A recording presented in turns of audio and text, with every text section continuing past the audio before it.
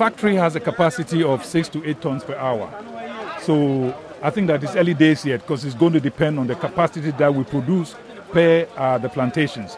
Already we've started with about 200 acres, and we're looking at covering about 10,000 over a period of 5 years. 2.5, 3 years, conservatively, that's right. By that time, the factory, because we already imported, the machines are coming.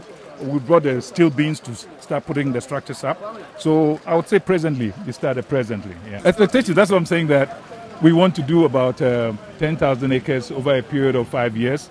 And over that period, we're looking at employing about 5,000 people, both direct and indirect. Yes.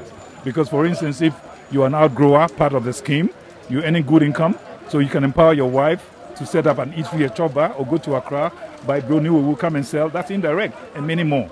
So looking at it both direct and indirect, we're looking at about 5,000 people over that period. It could be more. We all know that this illegal mining is destroying the environment, and then this area was chosen for this project because the Achim-Abuakwa and the Kwapim areas offer the most conducive climate for a project like this.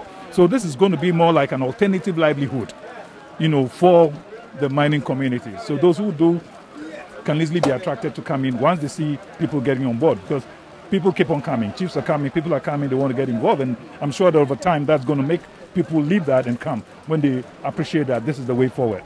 Yes, because this is sustainable.